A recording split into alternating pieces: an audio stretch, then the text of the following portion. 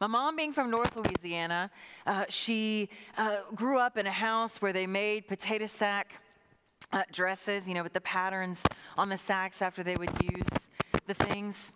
And she ultimately went from oilfield land to the farm of her great-grandparents to the house of her high school years. And even with her mother as a banker being very smart with her money, there was a lot of addiction and struggle in the home, and she couldn't get out of there fast enough.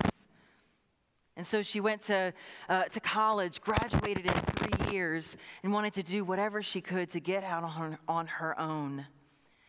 I remember when I was little, she had these shirts that she would meticulously take care of and would starch them 3 different times to make sure that they were as crisp as possible, because she said, "Katie, we may not have much, but you do well with what you got."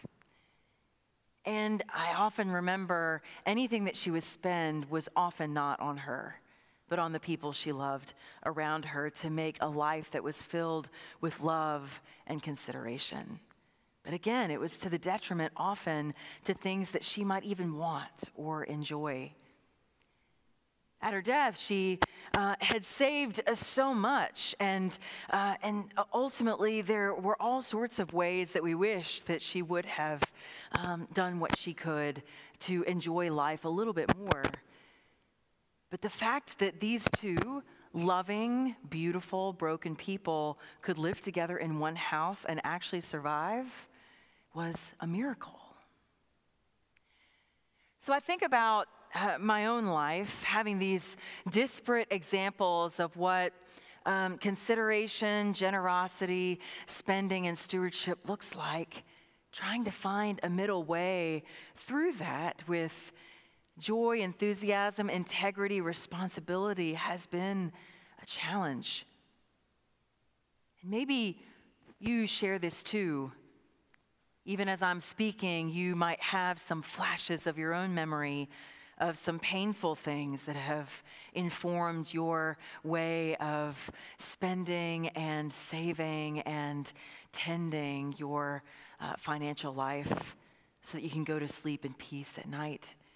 Maybe there are some points of joy that you want to replicate from your ancestors' story to today. And there's a whole lot in the in-between that's just the day-to-day things we do.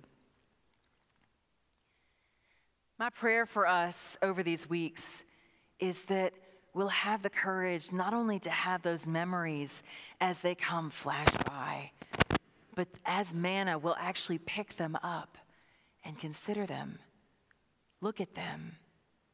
Actually say to these points of memory and nourishment, "What is this, God?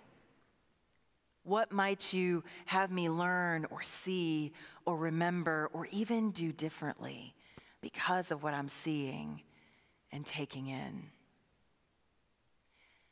As we go on this wilderness journey together, I pray that you will encounter, as I already have, that when we ask the questions, even the hard ones, that God will hear as God did hear, and that God will draw close, knowing that in the walking and in the remembering, we will never, ever be alone. Amen.